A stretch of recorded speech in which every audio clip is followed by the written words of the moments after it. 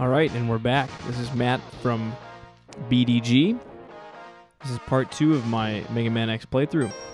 Just finished up Chill Penguin in the last video, and we're going to move on to, well, kind of something a little out of order. Most people would take Chill Penguin on to Spark Mandrill, as Chill Penguin's weapon is Spark Mandrill's weakness, but I was watching another Let's Play a while back, and I saw somebody try a little bit of a different order, and I'm going to give it a shot. I've never done this before, but we'll see how it works. The main reason for going to Sting Chameleon now is that, as I said in the first video with the different armor upgrades, Sting Chameleon's stage has the body armor upgrade. And so theoretically, getting that right now and taking half damage from all the rest of the enemies in the game should, theoretically make the whole game easier. If you stick closer to the order of just using the weaknesses, you wouldn't get to this stage till a lot later in. So coming here second, just after you get the dash, that's all you need to get up here. Got kind of a mini boss we gotta fight here. Kind of annoying, there's no health bar. Takes a lot of damage to take him out. You gotta hit him in the head. He pretty much just jumps back and forth. Occasionally, I'll try to make him do it here. He'll throw out his arm like that. And also, if you get him to do that where you're close enough to a wall that his arm hits the wall, he can pull himself into a wall and do that. I dashed the wrong way. So, I don't know, maybe I can get him to do that. Probably not. Whenever I want to, I can't get him to do it.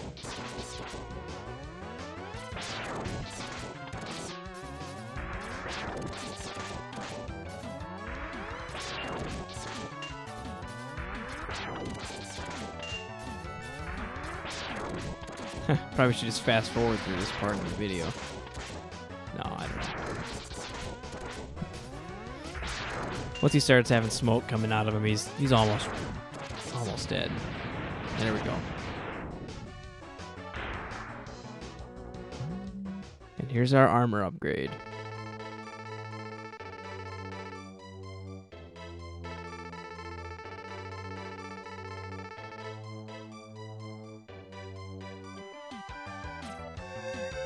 Sounds good to me.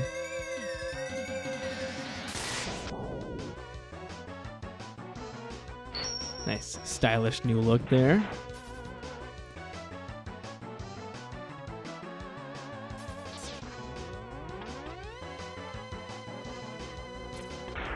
One of the things with most of the Mega Man games, most of the X games that have the different upgrades and stuff, you end up having to do some backtracking because there really is no perfect order, and you have to obtain different weapons and come back to older stages to then have access to some of the upgrades you had to pass up. There's an upgrade I passed in this stage. I have to come back here after I beat the water stage a little later. In this particular game, there's a couple different stages can change after you beat another specific stage, like after you beat Launch Octopus on the water stage. This level that I'm on right now gets kind of flooded, and in a later video when I get it, you'll see how that flooding helps me get the power-up that I had to pass earlier in this stage. And there's a couple other stages that function like that as well. But one of the other things that's really interesting about playing this stage second to get the armor upgrade is that if I remember correctly, there's a lot less backtracking in this order I'm going to be doing for this video than in the order that I would normally take. I usually will just play through the stages starting with Chill Penguin and do all of the take that weapon to the robot that's weak against it and just go through all 8, and then I'd end up having to do a lot of backtracking. So this should shorten things up a little bit. Alright, this guy here, he's got a couple different attacks, and they all drive me nuts.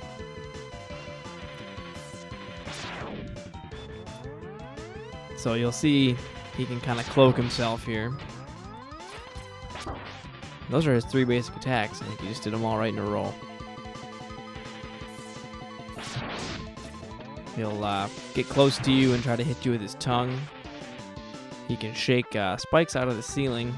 If you didn't notice up there, those are spikes that'll damage you if you do happen to hit your head there.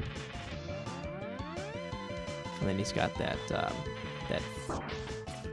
3 spike tail attack, I guess.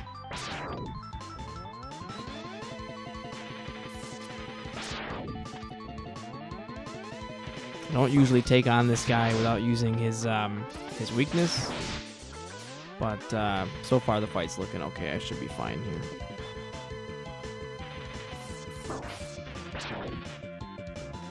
I shouldn't have said anything now.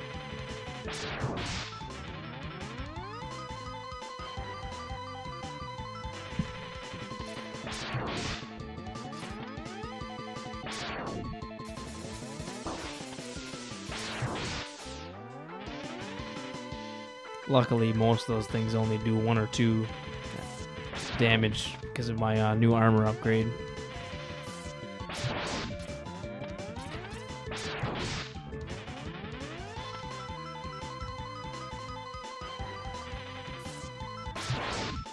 Just about here. We should be able to get this.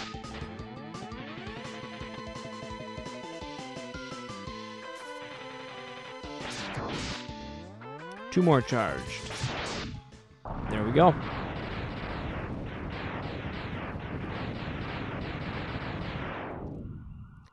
For the most part from here, now I'll continue on with the weakness pattern with this guy's weapon. And yeah, it just it helps you cut down on the backtracking necessary later on, and the armor is always nice to have. So we'll head over to Storm Eagle now, the air stage.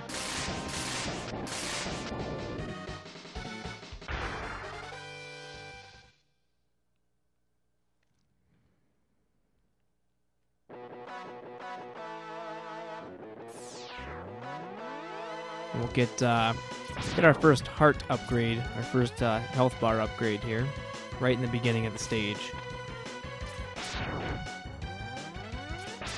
Just keep riding up on these platforms. You're just going to dash jump off to the side here. You'll land on this building back where you started. See, it didn't look like much, but after 7 more, it gets a lot better. Maybe it's just me, but on these platforms here, getting from that first set to the second set, I always have a hard time. I die. Like, I wouldn't say more often than not, but I die quite a bit. It's just one of the sections I had trouble with, I guess. Here you take out the gun that's up here, and then you ride this up. Take this guy out here first. We'll pick up our first energy tank. These are a little different than Mega Man in that, unlike being a single-use item, you can obtain up to 4 energy tanks in the game. And when you have full health and you pick up energy, it fills up your energy tanks instead. And they can be just held on to until you need to use them. When you use it, it empties out and you can fill them up completely again. So it's a new idea. It's kind of nice. You don't have to wait for the rare opportunity to grab an energy tank like you would have in the Nintendo Mega Man games. You can just sit and grind on some enemies a little bit for some power-ups and get your energy tanks filled up again. I don't really usually go down here, but I'll go down here just to show you. You shoot out these fuel tanks or whatever they are. You go through here and there's a 1-up. It'll be useful later on. There's a secret hidden that I can get after I beat the 8 Robot Masters, and it's a little bit of an Easter egg from another one of Capcom's games put in this game, and we'll get to that a little later. But it requires that I have I have as many lives as you can get. Got the helmet upgrade here. Again, if I remember correctly, this one, yeah, it just requires the leg upgrade, so you just need to be able to dash to come in and get this one. This helmet upgrade's not really all that cool. In X2 and X3, the helmet upgrade had a lot more use. In this game, it just lets you bust blocks, special blocks only with your head by jumping into them. And its only real use is for obtaining other upgrades from other stages that are hidden behind blocks that you need to get with the helmet. Alright, we're almost to the boss here. These platforms will drop out, so you gotta be pretty quick on them. And we're on Storm Eagle's airship here.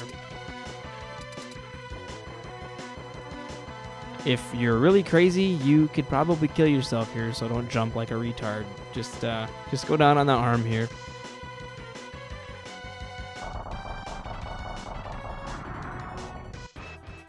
I'm not quite sure why he blows up the top of his ship to fight you, but whatever. Storm Eagle's really, really easy. I would say maybe even easier than Chill Penguin. He only does 2 things to damage you, and the rest of his moves are just trying to push you off the edge of the ship. This right here is damaging, obviously, if he hits you, so you just keep moving. Dash helps, and you can just get away from him. And if you remember, maybe he'll do it again here. Yep, he's going to spit out his egg thing there, and birds come out of it. And he flaps his wings like that to push you, and that tornado also doesn't hurt you, it just tries to push you off the edge. If you're really quick, you can hit him when he's doing this here.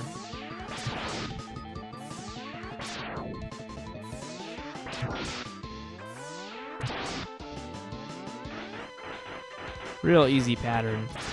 Sometimes he keeps going forever, it seems, with his flying through the air, but it's easy to tell what he's going to be doing, so. Oops. There we go. Fortunately, your version of that tornado attack does damage stuff. Be kind of a shame if it didn't.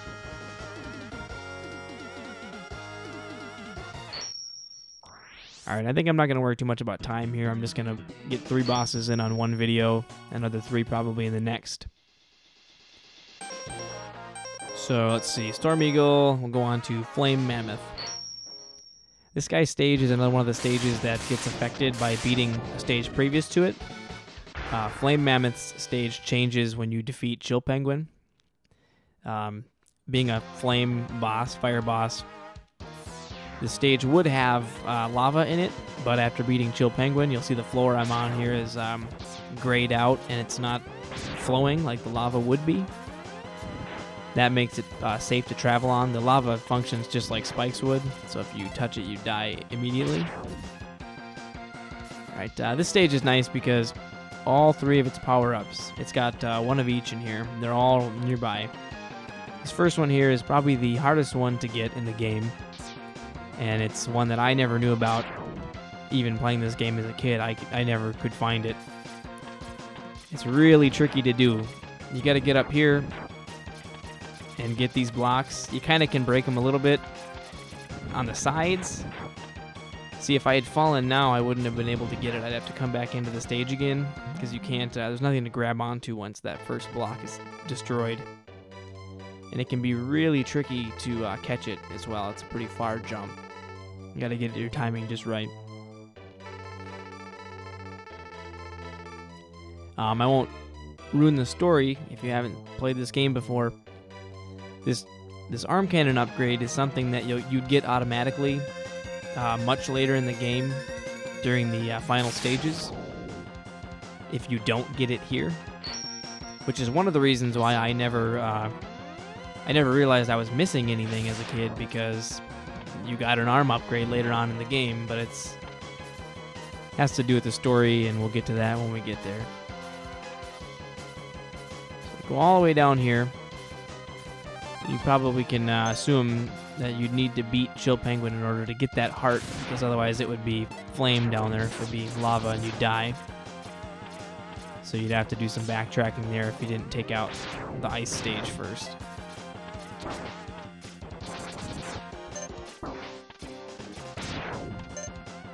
Kind of a pain jumping around here because these things just keep hitting you over and over again.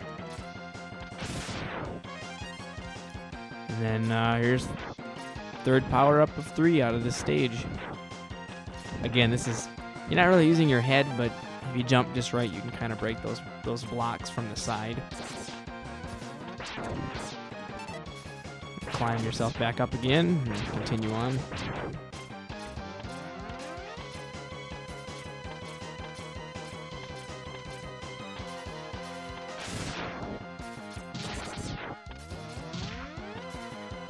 It's just quicker to go underneath here. All right. And we're almost there.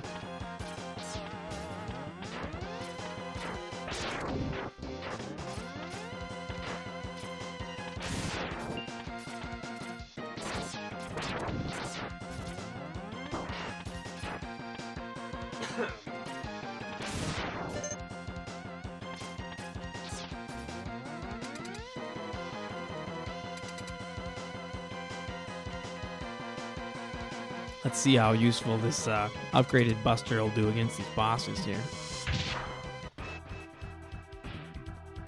You'll notice Flame Mammoth's boss room is a little different. It's got a conveyor belt and it's a wide room. And that's because he does a lot of moving around. He's got that oil attack there. He'll try to cover you with oil. And then you probably could guess if he tries to hit you with fire, it does even extra damage because you're all covered in oil. He can also change the direction of the conveyor there. If he hits the, there we go, yeah, if he hits the ground and you're still touching the ground, it paralyzes you for a short period of time.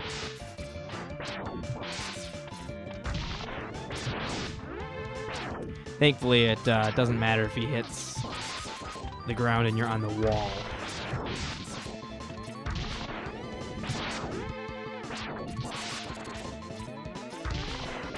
Just about got him here. And there we go. I guess I'm kind of I'm playing through and I'm beating all these bosses just with the regular arm cannon. But another interesting thing, just like how there's the stages that get modified after you beat a specific boss,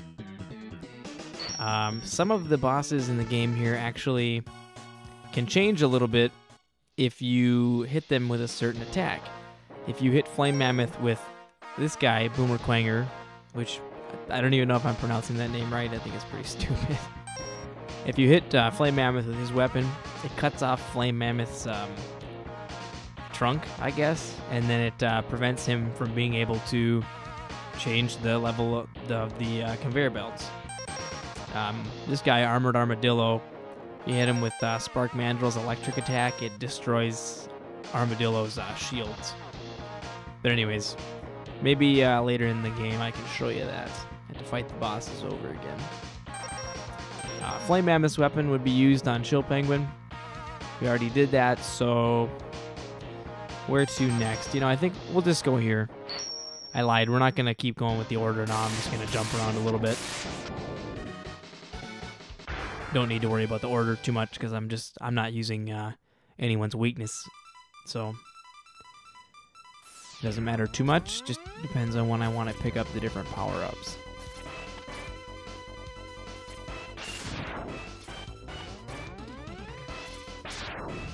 This guy's stage is pretty much just a huge tower. It's almost all vertical. I've never been a fan of this guy's stage. I really dislike it.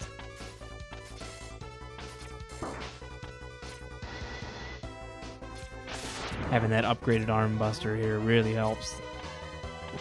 Usually I always get hit a couple times from the things these monsters shoot out. The robots, I guess, not monsters. That third stage arm cannon really takes them out quick. Alright, more vertical. My favorite.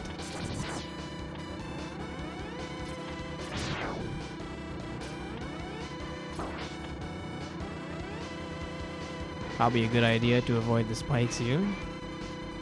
Slow us down there and give you a chance to get through. And I guess I shouldn't complain so much. I say that I dislike this stage, but we're already almost to the end boss. It's actually a pretty quick stage if you know what you're doing.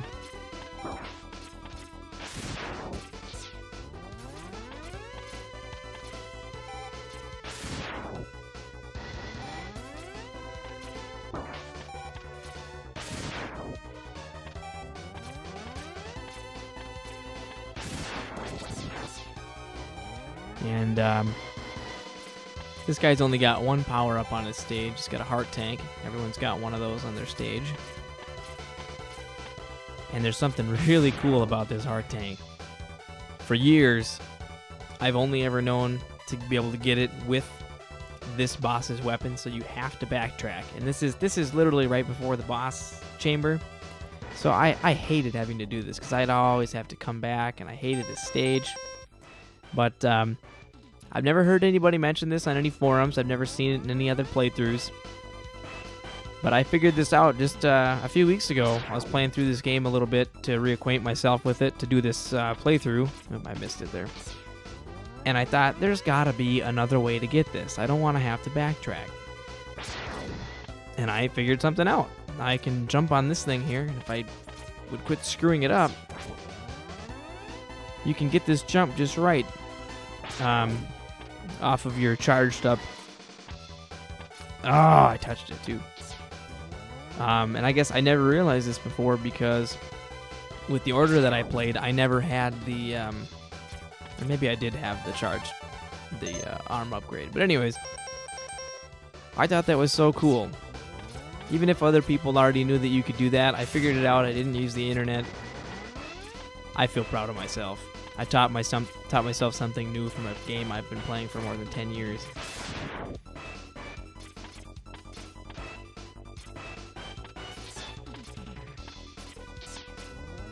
Anyways, this last section is probably the section I hate the most. There's too many of these damn things.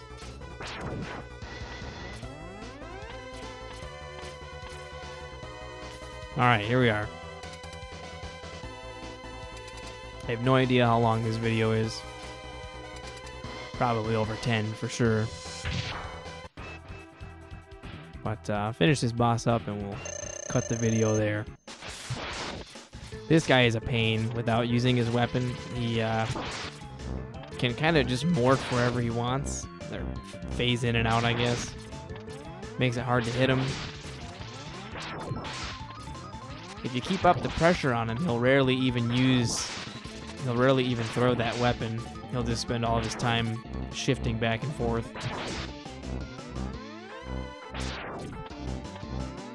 Which actually kind of sucks, because if he's throwing his weapon, you got a clear shot at him.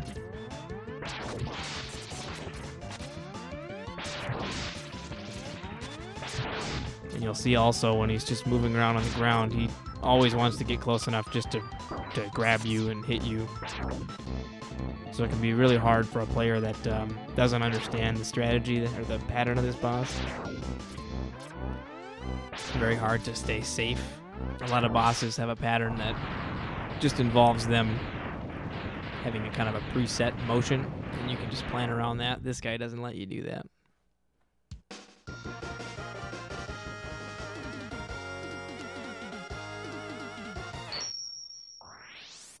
All right, I think we'll cut it there, and then come back in next video, and we'll probably get another 3 bosses in. Video after that, we'll take out the last of the 8 bosses, do some backtracking, and then maybe another video or 2 for the last stages of the game. Thanks for watching.